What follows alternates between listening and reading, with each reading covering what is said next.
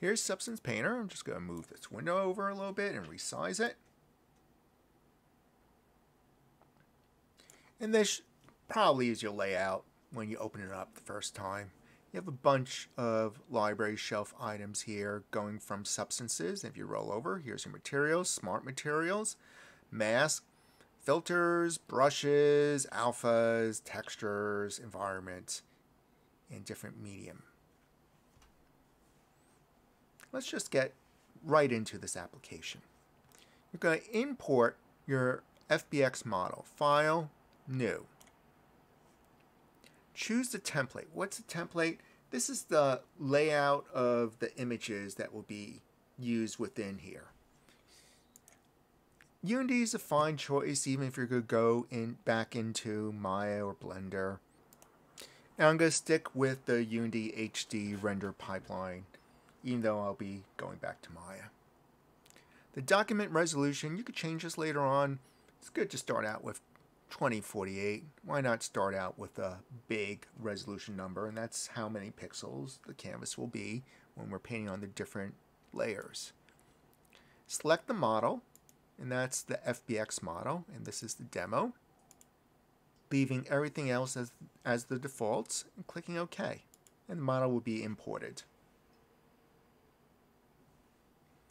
To navigate around this viewport, hold down the Alt key and left mouse button to orbit.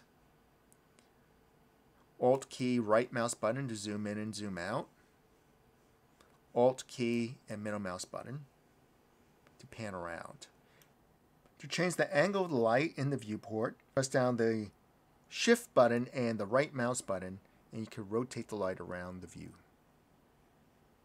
Off on the right side, over here, let me just add some separation between the menus.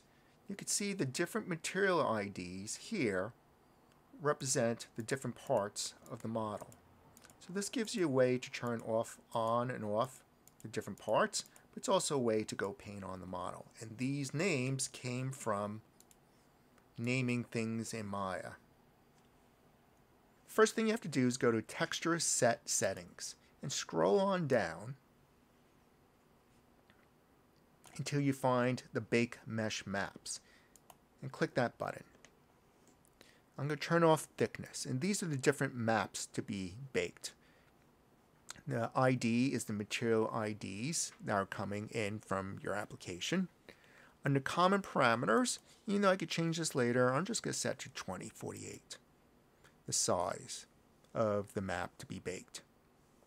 Since I'm not using any high resolution mesh to project onto a low resolution mesh to pick up all that extra details of normals, just click this button. Make sure you click that button. And that's all you have to do on the screen. Output size, use low poly mesh as high poly mesh. You can scrub through the other settings, but there's nothing else you have to change on this screen. Just click Bake Selected Textures, and the selected textures are these over here. And Substance just ran through the different material IDs, creating the different maps. And this will help. The creation maps helps Substance Painter paint onto the objects. All right, how to get started. Let's get started in the quickest way possible. Here's regular materials and here's smart materials. Regular materials are just the base colors usually, maybe some other parameter, while the smart materials have a lot of extra stuff to them. If I scroll on down, like this one, or this one, machinery. I'm going to roll over it, and there's my preview of it. Let's start with a regular material. I'm going to take this plastic material, and I'm just going to click and drag and just drop it. And you could drop it on these different material parts that were assigned back in the 3D application. So if that's going to be my inset, and everything with that material ID has the same one now. That was an okay one. Let me select a more interesting material. There's stitches, but I'm not interested in stitches. Let's go to the Smart Material. And scrubbing through the different thumbnails. I'm going to select this one. Maybe this plastic instead. And I'll assign it to the main box.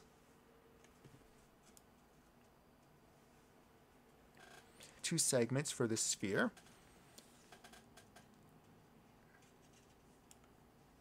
Maybe the bottom part is this red steel paint. And the top, I'll just apply steel to it. You could try out the different materials.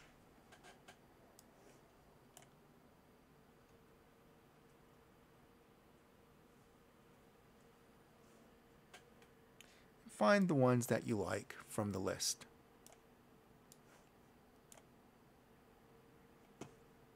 Just as simple as drag and drop. Now each time I'm dragging and dropping, I'm building up a list, and I'll get to that in a second. Maybe concrete for the bottom, and this carbon fiber for the top. Going to the Layers tab, we could see what we just did. And selecting part by part, you can view and focus in on each of the materials that were dropped. So if I go to the box, which is this orange color, here's a folder that you can open up and close. Here's an empty layer that if I don't want that empty layer anymore, I select it and press the trash can. I'll go to the inside, which was this plain plastic. I'll select the trash can and throw it away. Let's focus in on the inside. Let's say you wanted a more interesting texture. How about this fabric on the inside? If I click and drag it and drop it right there, there's fabric, but here's my other painted material. It's still there as a layer. If you don't want it there anymore, you could select it and press the trash can to throw it away. When I was playing with the top and bottom, I created a lot of extra materials that I probably don't need. Let me select one and throw it away. Selecting and throw it away. Selecting anything from the bottom and throwing it away. Just cleaning up what's going on.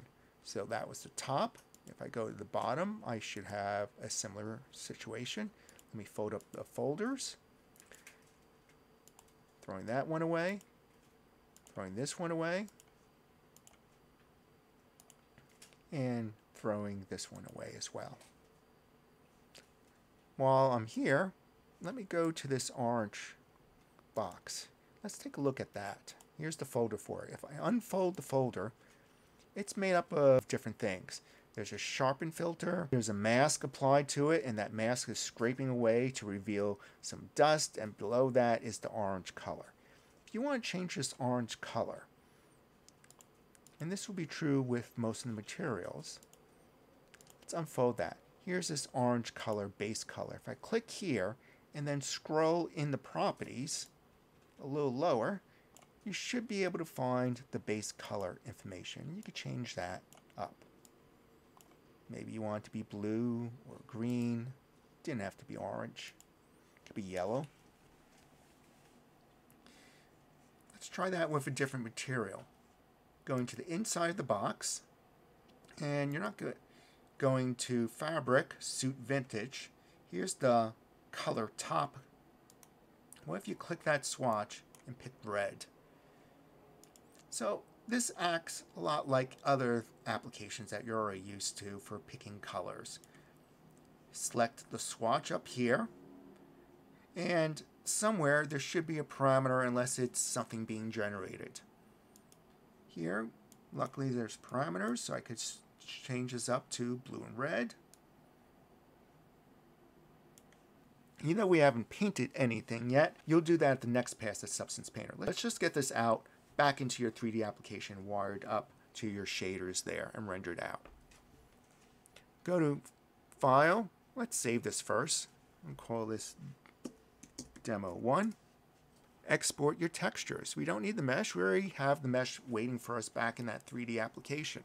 So File, Export Textures. Here again, you can choose the output template. So if you want to switch it between this or universal pipeline or something else, this is the time to do it. If you scroll on up, we could see, hey, look, there's one just for Arnold. Why not just use that one if you're going back to Maya or someplace else that has Arnold? If not, use the universal pipeline or some Unreal one. That will work out as well. Export type is going to be PNGs. This is where it's going to be saved, and you could choose a new export path by clicking within here, picking a folder and selecting that folder. And after you select your folder and you choose your output template type, just click on export. Now you're ready to wire up all these images within your 3D application.